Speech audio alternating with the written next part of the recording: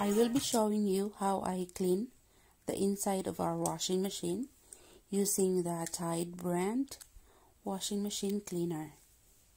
This is the box look like.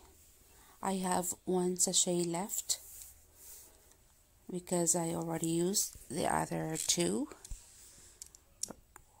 Go and yep, using our Kenmore washing machine, we'll set it into hot temperature, 2 rinses, normal cycle, and yep, we're gonna open the washing machine. Make sure that the washing machine has no clothes inside, empty.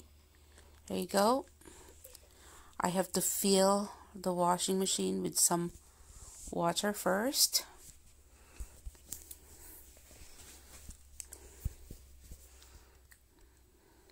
And in a while we are going to open it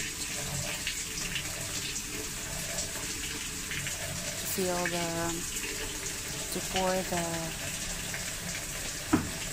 powder. So we're gonna pause the cycle, and we're going to grab the sachet, open it,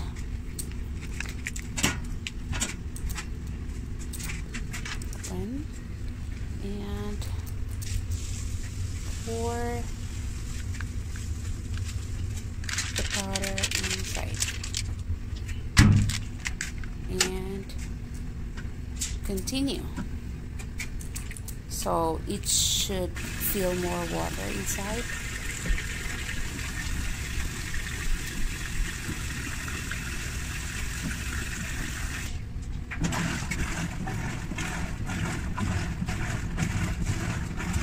After an hour, here we are.